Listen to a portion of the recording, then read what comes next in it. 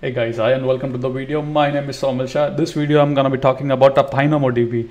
PynamoDB, what is PynamoDB? Is essentially a library or a wrapper for DynamoDB. So it supports all the complex action, right? So let's just read about PynamoDB a little bit and understand why you want to maybe use a third-party library over Boto3, right? PynamoDB is a Pythonic interface for Amazon DynamoDB. By using simple yet powerful abstraction over DynamoDB API, PynamoDB allows you to start developing immediately. So you could start developing very easily, fast, right?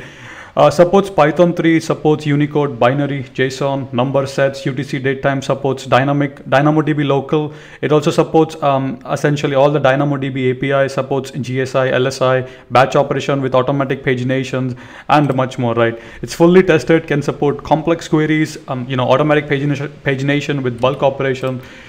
So it's a very nice wrapper library for DynamoDB. So if you want to get started, you can come to this website, right? And essentially you can, start reading here. I usually really enjoy, learning and watching and reading more about all these libraries. So if I come across anything, I usually love it, right? So see how easy it is, right?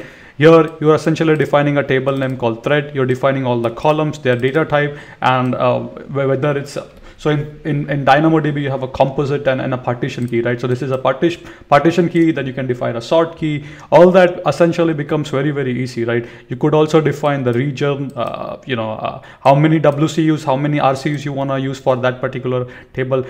It's very cool, right? It's suppose all this, think about if you had to go to Boto3 and then find each of them, it's tedious, right?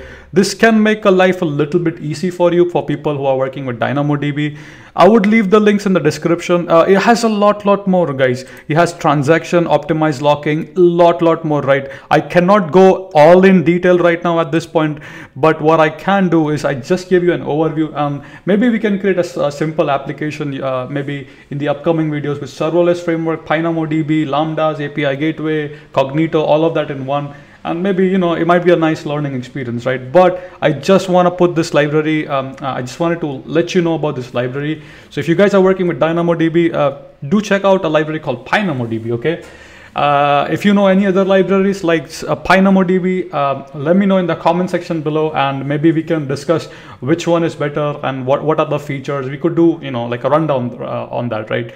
So thank you so much for watching. Hope you have enjoyed it, and I would see you guys in the upcoming next video.